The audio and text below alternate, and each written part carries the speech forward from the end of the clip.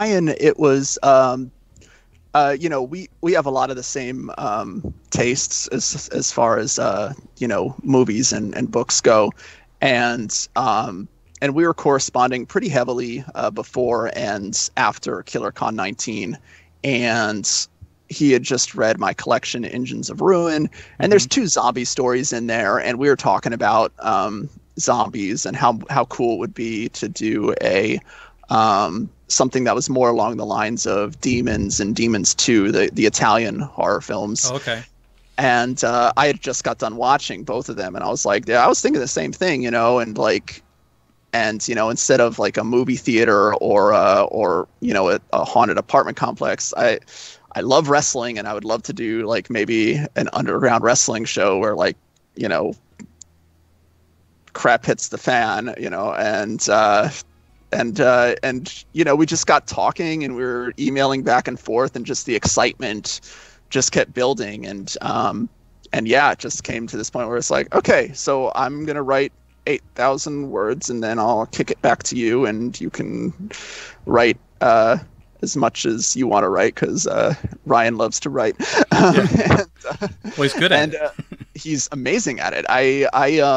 I've got to be honest, like I don't know, his book Genital Grinder in particular. Like if somebody came up to me and was like, read my book Genital Grinder, I'd be like, really?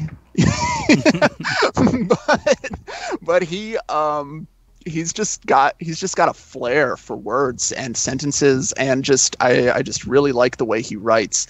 And so yeah, it was a really nice balance, because I write in a very clipped minimalist style, and he's very immersive, and so I think we were able to kind of create something that meshes both of our styles, and I think people will really enjoy that one.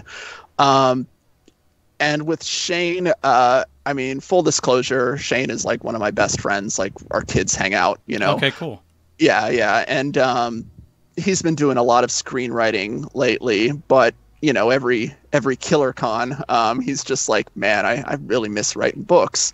And this past one, the virtual one, I was just like, well, I miss your prose too, and why don't you James Patterson me, like send me an outline, and I'll, and that's what it started out as, but now it's kind of this thing. We have a publisher interested, which is why I can't really talk about, but it's kind of become this thing that like we're both taking very seriously, and we've got like the first 6 books planned, and this bananas. That's big. Yeah.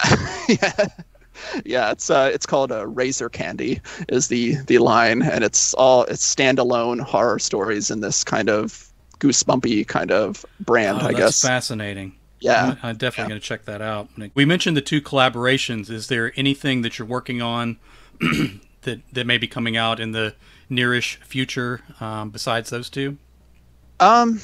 Not really. I actually don't have anything solo in the works right now. Well, 2 collaborations is a lot of work, so I imagine that's taking up your time.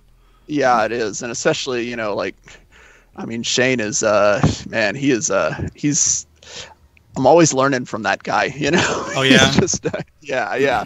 Which so it's it's definitely, he's very meticulous when it comes to structure and theme, whereas I tend to I think I tend to eventually get there, but for the most part, like, writing for me tends to be more of an exploratory process. So this is like definitely taking up a lot of headspace, trying to figure out, like, how to work together, and it's all good because we're like having fun doing it, but it's definitely immersive. Well, I was about to say, when you pick 2 heavy hitters to collaborate with, I imagine you're kind of challenged to bring your A game to both projects. Exactly. You're not making it too easy on yourself there. No.